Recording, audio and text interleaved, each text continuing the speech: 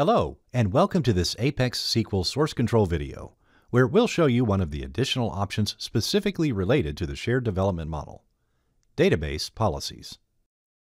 As a starting point for this video, we've linked a database to a subversion repository using the shared model from two different machines and performed an initial commit from one machine.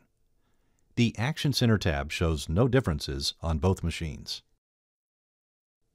The Database Policies feature allows implementing a more structured development methodology by forcing developers to perform checkout or lock operations prior to editing any object. In that way, the rest of the team is informed that an object will be edited, since checking out and locking will change the icon of the particular object in Object Explorer on all machines. As a result, this prevents overwriting changes. Database policies can be set in the ApexSQL Source Control Options form in the Administrator section.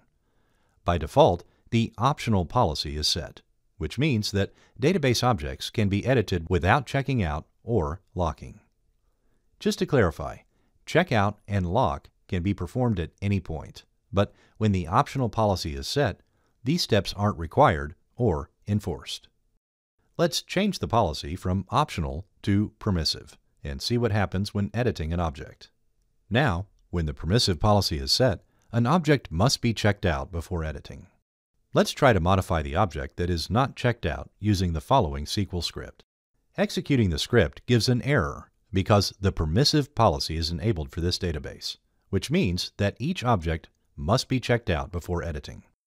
By following the instructions from the error message, let's check out the customers table and try to execute the same script after that. To check out an object, right-click on it and select the Checkout command from the ApexSQL Source Control context menu.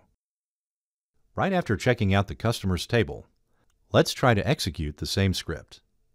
This time, the script will execute successfully. Note that when the permissive policy is set, the checkout operation is mandatory. However, the lock operation can be performed as well, because locking an object will automatically check out the same object.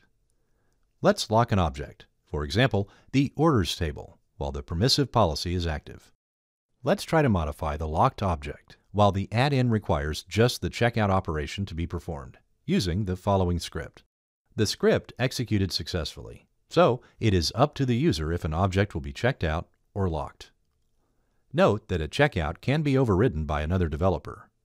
In order to prevent this, an object must be locked. To make the lock operation mandatory before editing any object, the restrictive policy should be set.